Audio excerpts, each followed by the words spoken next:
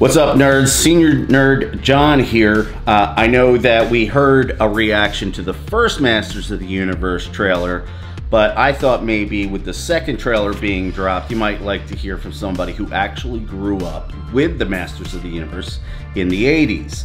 So let's watch the new trailer together. Magic gave birth to Eternia, the first planet in all of creation.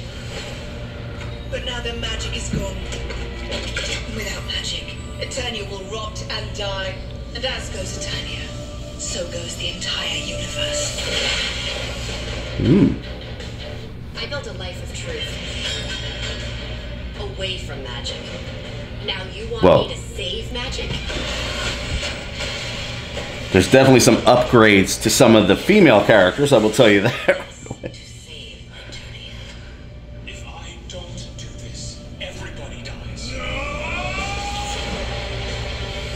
Whatever became of Eternia, we'll face it together. No one else dies. But the sword of power was destroyed. Not destroyed. Divided. What? Castle Grayskull. We all gotta work together now. Or else Eternia dies. What were we ever fighting for? I don't... Being a hero swallows you whole.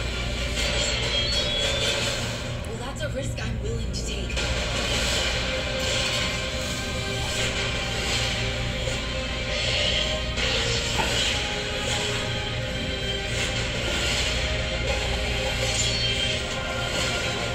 Behold, the Lord of Destruction.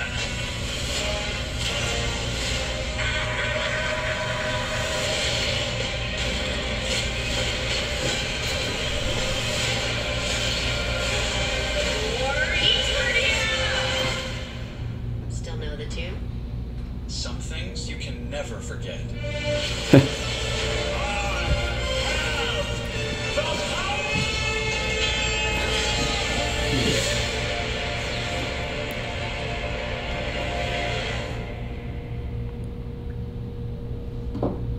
All right, so a couple thoughts.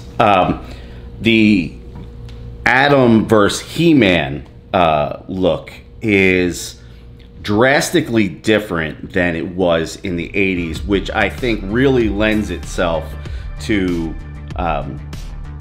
the hidden persona of Adam.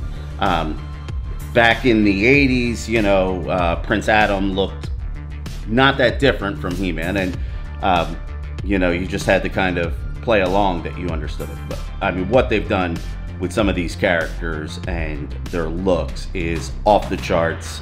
I will tell you that I am really stoked for Mark Hamill to voice Skeletor. I think if you're going with a voice actor to really personify that character, I don't think you could have done much better after his run as Joker in the Batman comics, cartoons in all throughout the 90s.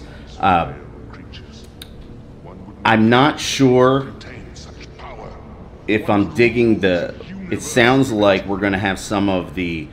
what were the villains in the 80s teaming up with He-Man and his crew, which, you know, I kind of liked the old school good and evil. There seemed to be a good variety that were always coming head to head.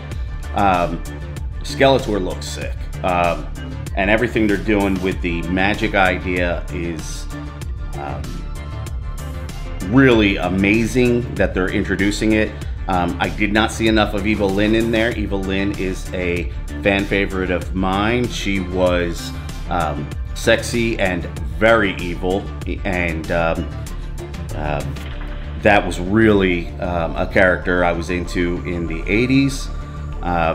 I don't remember Battle Cat being talking in the 80s cartoon and being like a cheerleader for He-Man, but it could be a bad memory on my part, so I'm not sure if I'm liking Battle Cat talking or not yet, but I am stoked to see the continuation of the Masters of the Universe, because there is so much to this story that can unfold over this series, and with the upgraded animation, I think it's going to be amazing. And with Kevin Smith behind the scenes protecting this project and this product, I think we can see some really really good things. Now, I know some of the younger guys don't get the nostalgia maybe that I have for Masters of the Universe.